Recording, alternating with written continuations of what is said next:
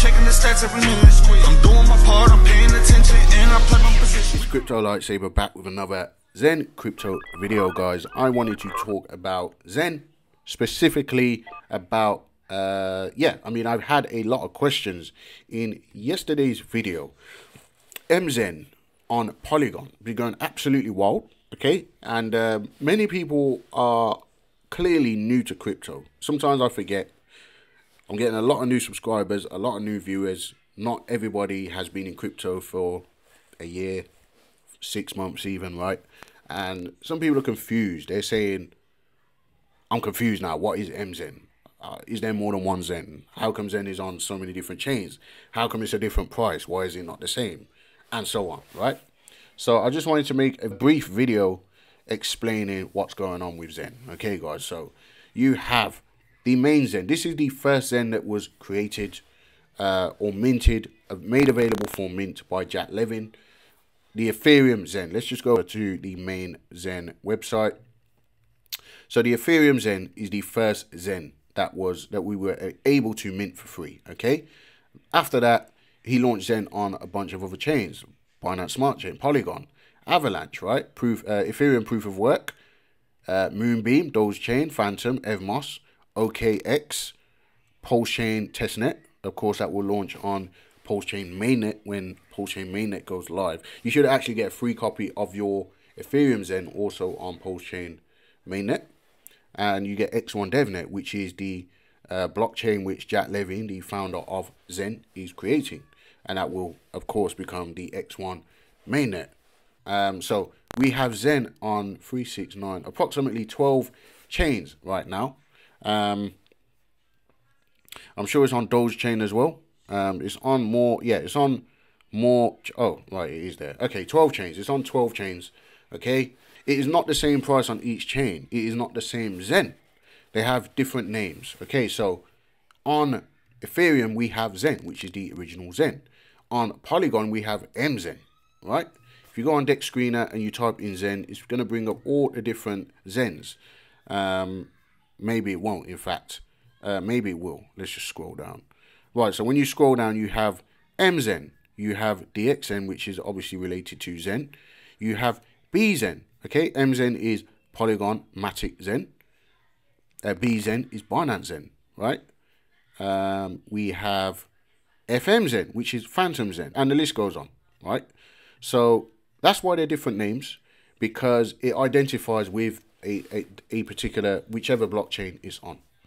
Some exchanges have listed more than one version of Zen. Okay, if you go on Mexc exchange, they listed both MZen, FMZen, Matic Zen, Phantom Zen, and also Zen. Okay, and on each chain you'll find that Zen is different price. So let's just go back on Polygon. Let's just use this for the sake of time. Okay, so MZen, right, on Polygon, MZen is 1, 2, 3, 4, 5, 6 zeros and a 2 in price. Okay, Phantom Zen is 1, 2, 3, 4, 5, 6, 7 zeros and a 4 in price. Okay, so they're different price, and the reason that they're not all the same price, of course, it's 5 zeros and a 7 on Ethereum. The reason they're not all the same price is because they all have individual separate liquidity pools, and they're not correlated because liquidity is provided for by the community. Remember, this is a decentralized, fair launched, free mint, community owned project. Okay, guys, so the liquidity is actually provided for by the community. For example, you see Zen USDC over here, right? When you type in Zen, you will see also Zen wrapped Ethereum. You will see Zen USDT. You will see Zen Hex pairing. Okay, so there's a bunch of different pairings, and the reason being is because that's their pairing of choice, right? They decide. They might take their Zen, what they've minted, or take their Zen, what they've bought, and pair it up with something. And when people trade in that liquidity pair, they will get a percentage of the fees, right? That's how liquidity works. You provide LP, you get a percentage of fees. It becomes like a passive income. Where the most volume is where you're going to make the most money.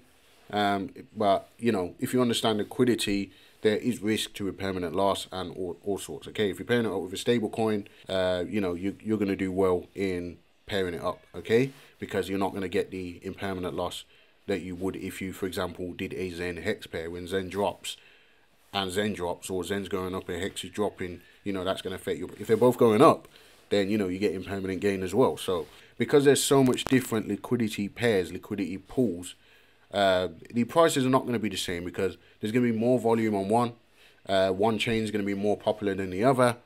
So, you know, they are all individual tokens in themselves. However, Jack Levin is building the X1 mainnet,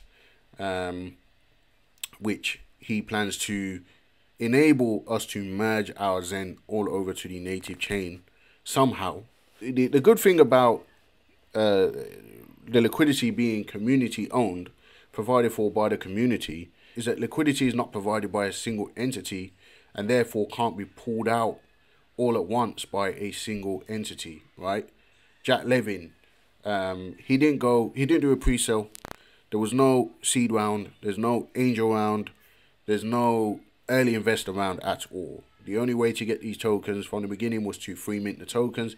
He himself also free minted the tokens, his tokens, whatever he's holding, whatever he's got. So, you know, when it comes to liquidity, nobody can really rug pull this project. Yes, individuals can pull out their liquidity, what they provided, but the thing is, what are the chances of everybody at the same time pulling out their liquidity? And of course, as the demand increases, the liquidity increases as well. As people burn tokens, the liquidity increases as well. I'll give you an example. So MZen, if you go back and watch yesterday's video, the price was lower and the liquidity, no, the price was higher, but the liquidity was lower. Liquidity was about 150k, right? The market cap was around 2.3 or 2.7 million, right? But the price is pulling back. You can see it wicking down, right? However, liquidity is higher than 150k. Why is that? Because people are buying and burning the MZen token, and as they're buying, they're putting liquidity into the market by way of buying Zen, right? That's injecting liquidity into the market. They're buying Zen tokens, but they're burning Zen, and the reason being is that there's this project called Phoenix coming out. So I've been told in the comments, Phoenix is coming out, and this is actually launching on Polygon. So that explains why Polygon's been going absolutely crazy. It's launching on Polygon. I'm not sure if it's launching on Polygon only, but it's at least it's launching on Polygon first, right? And people have been buying the tokens, and in order to get that token, you have to burn the tokens to get your Phoenix tokens, right? And you can see the liquidity increasing, okay, which in the long term will stabilize the price more and help to increase the price and so on.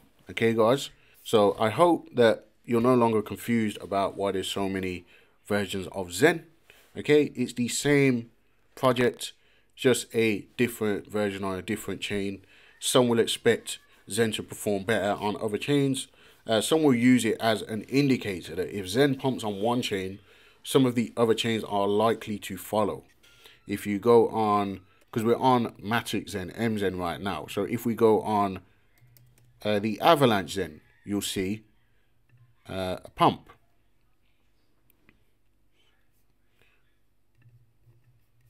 Right, we'll see. It's not the same pump, but it is a pump, right? If we go on the Phantom Zen, there will be a bigger pump, similar to the Matic Zen, right? You'll see FM Zen. You will see a pump, okay? Right?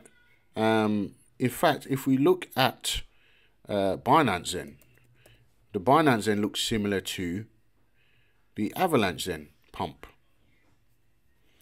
The Phantom Zen looks similar to the Matic Zen pump. Okay, guys. So, you know, I mean, it's good to have exposure on all chains, in my opinion, because you can mint for free on all chains.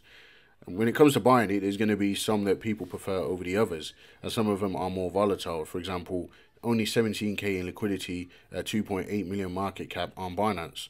So it can drop harder, it can pump harder. Okay, if we go back to Phantom Zen, only 12k liquidity, and a 1.4 million market cap. So it can pump harder, it can dump harder. Right? We go to Matic Zen, Avalanche Zen, only 10k liquidity and 9.8 million market cap. Okay, so it can dump harder, it can pump harder. Yeah, so I mean, you can see that Matic Polygon Zen is way more stable, right? It's way more stable, and therefore shows that it's way more popular because of the amount of liquidity that's going in there. People are willing to provide liquidity. People are willing to buy it and pump it up, so it looks a lot more popular. And then ultimately we have the Ethereum pair, which just clearly is the most popular and the most stable, which of course explains why I'm so bullish on and talk mostly about the Ethereum pair. It has 2.5 million in liquidity, which is all community owned. It's provided for by the community. 68.6 million market cap, coming down from around a 75, 77, or close to an 80 million market cap. Okay, guys. So I just wanted to make that brief video and explain it to you if you are confused. I hope I've done a good job of explaining it. But yeah, let me know what you think in the comments. Do me a favor and subscribe to the channel. Tick the little bell for notifications. Like the video, which helps with the YouTube algorithm. And I'll see you in the next video.